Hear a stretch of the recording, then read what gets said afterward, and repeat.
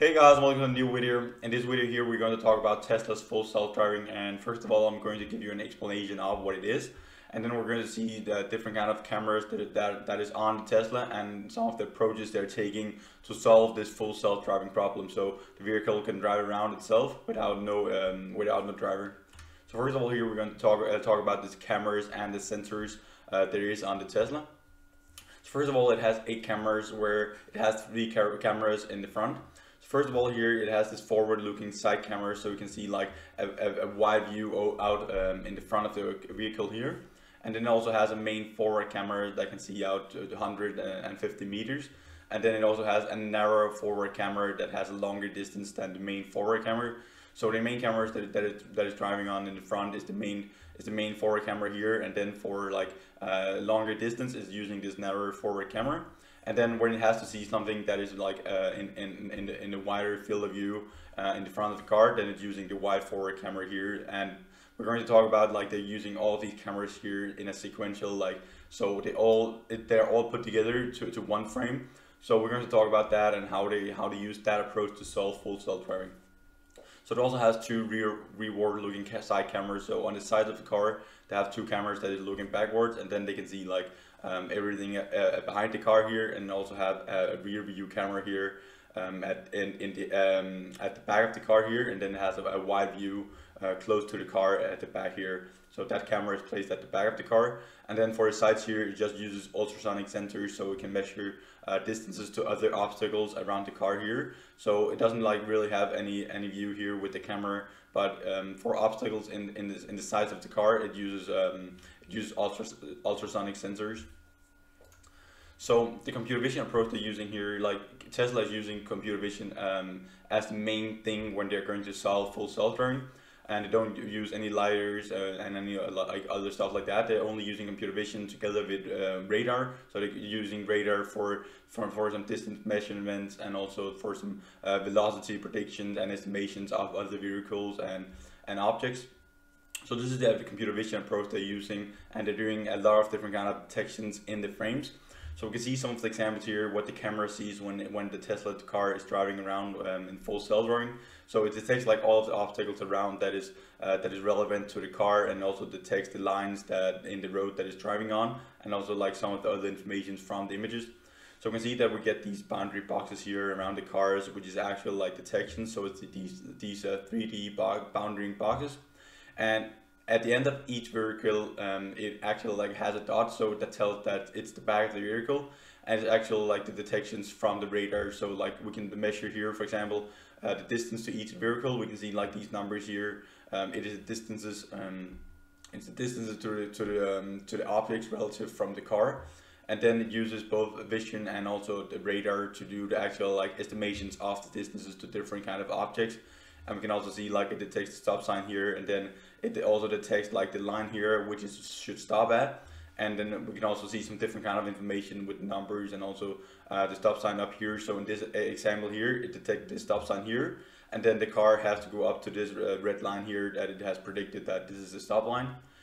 So all of these things here are outputs from neural networks. So Tesla is using computer vision with neural networks, where they're just feeding the frames to the neural networks, and then all the neural networks they're doing the actual predictions of the vehicles, like vehicles and pedestrians, other different kind of objects, and also the stop signs and traffic lights, and all of the objects are just outputs from the neural networks that they have trained on by just using all the data that they're gathering by driving around.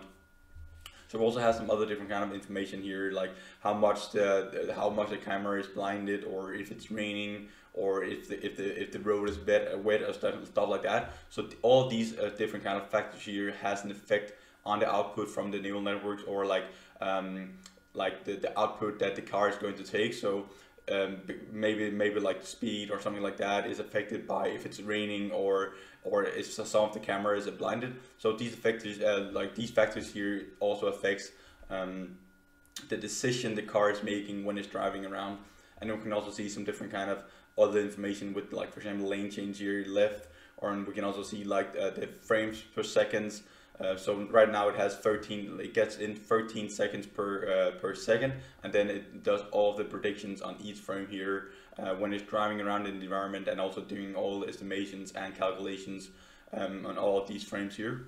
So one of the most important things here for Tesla to be able to solve full self-driving is that they rewrite off their code. So Elon talked about that they rewrote all of the code so they get like from 2.5D to 4 dimensions. So what he means by 4 dimension is that now they're taking in like all of the frames from the 8 cameras, and then they're combining them to one frame, and then they're doing analysis and the estimations and predictions on the 8 camera frames and in one frame, instead of just taking the 8 individual cameras. And then they just took one frame from all the individual cameras and did a prediction on that. So now we have these sequential images here where everything is put together into one frame. So we can also use some of the frames together. And for example, if we take an example here that is really important for being able to solve full self-driving, is that, for example, if we're driving on a road here and we see a trash can, for example, then now with the sequential images we can now see from one frame to the other frame that if the trash can has moved, then we can see that it's a dynamic object. And if it hasn't moved for like a number of frames, then we can see that this is a static object. This is a trash can. We don't expect this trash can to go out in front of the car, so that doesn't have an impact on the car's predictions later on. Whereas if we, for example, have a dog that is walking, or like a pedestrian that is walking on the side of the road, then the actual like car can see from the sequential images if the cat or dog or like the pedestrian is approaching the car, or if it's like moving away from the road or stuff like that. So it's a very important information for the car to do the actual decisions, because then it can see like if this person is attended or like is already like moving out towards the car or like on the road, and then it will take that into account when it's making its predictions when it's driving around with these sequential images here.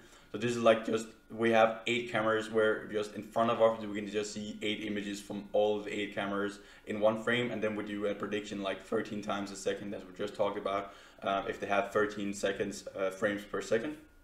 So that is very important and very like crucial for being able to solve full self-driving, is to like is being able to see the difference between static and dynamic objects and use that in our decision making. So this is the visualization for the full self-driving currently. It is currently in beta. So this is the visualization here where we have this Tesla car here that is driving around, and then we can see like all of the predictions here and all of the output here from the neural networks that when it's driving around. So these are like all of the predictions here it's doing, and we already seen what the camera sees, but this is just like a 3D visualization of what is going on in the computer and with the cameras. So we can see that we detect all of these vehicles here around the car here, and we have these bounding boxes. And this is the circle at the back of each vehicle here that I'm talking about, so we know like the orientation of the vehicle, and we also know like we can now detect or like estimate and calculate the distance towards all of these vehicles here at the back of them. And then we can see that there's some different kind of colors here in the visualization. So they all have different kind of meanings. Like for example, here we have these blue boxes here, which is just like the vehicles around the car. And then we have the green one here, which is just because we are now following this this car here. So it's a lead car, so it will be green. And now we're just following that car with our Tesla. And we can also see that it detects all the lines here, and we also have some yellow cars here and some purple cars over here, and they all have different kind of meanings, like if they're coming towards the car or if they're going away from the car, and if they're important to the car, they have some different kind of color information. And we can also see like we detect the traffic lights up here, we have like detect the green here and red over here in the left turning lane. And we also have a prediction, like every time the car is driving around, it has this prediction of the path that it's going to take. So let's say like we have, like for example, on a road we have a parked car, then it needs to detect that this car is parked and we have to go around it.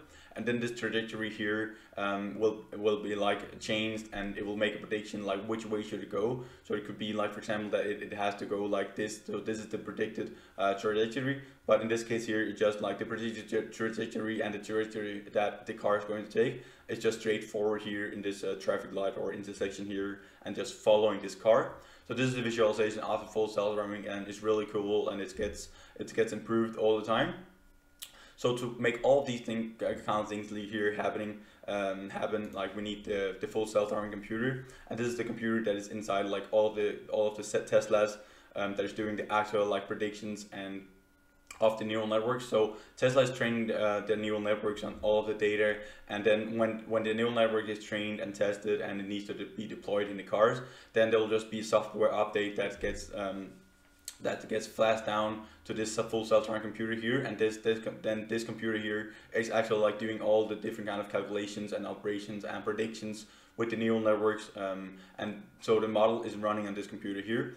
And we actually like have two identical computers on full self-driving computer here. So we can see like we have one computer on this side here, and then we have an identical computer on this side here as well. So all of this here is actually like just a redundant computer that is put into the Tesla car here.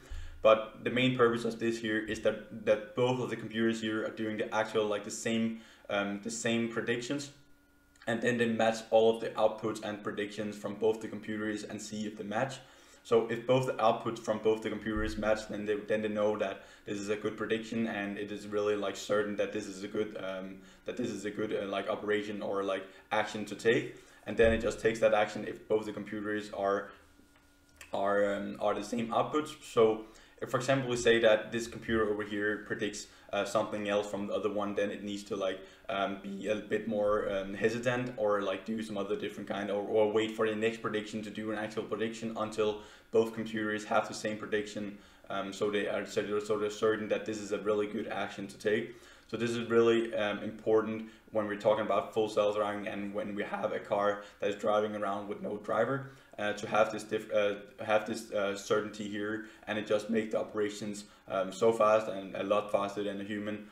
So this is really essential for being able to solve full self-driving. Is also like the hardware here that Tesla has, and they're even working now on a Dojo computer, which is a supercomputer that is just in a data center, and then it can like do the actual like training of the neural networks to train neural networks faster and stuff like that, and the possibilities for using Dojo also in the vehicles to do actual like predictions and just sending the images or like the frames and information to the Dojo supercomputer, and then gets like the outputs or like predictions, actions to take from that again. Like that's also a possibility in the future. But right now the self-driving computer here inside of the car just gets the model or like the neural networks model inside of the computer, and then it does all of the predictions on this computer here in the Tesla, and then the outputs gets fed to like the accelerator and the steering wheel.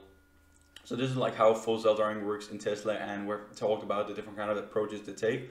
So the full reroute of the code, so they now have 4 dimensions, so to see all the 8 cameras frames at the same time, and then they actually like have sequential frames or images, so they can see like what happened from the next frame, or like what happened in this frame, and then the next frame, and then they compare like what happened if there's any static or like moving objects. So we take that into account, and there's also some other different kind of information with the weather conditions and the road conditions, and also like the different kind of detections of the obstacles and vehicles, and all the calculations of the distances and orientation of the different kind of vehicles, and also the obstacles and pedestrians.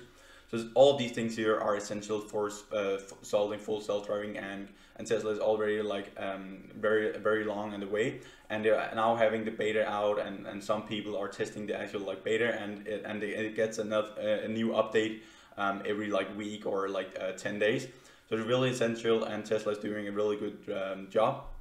So that's it for this video, guys. Here, I really hope you enjoyed it and you learned something new about how Tesla is solving full self-driving and some of the approaches they take. So remember to hit the subscribe button and bell notification on the video, and also like this video here if you like the content and you want more of it in the future.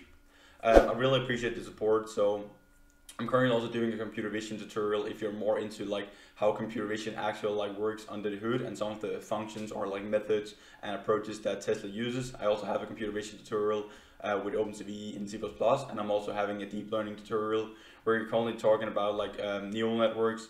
So these are some of the approaches that Tesla also uses. So they use computer vision together with deep learning. So I have tutorials on that. So if you're interested in going more depth with that, I'll link to one of them up here, or else I'll just see you in the next video, guys. Bye for now.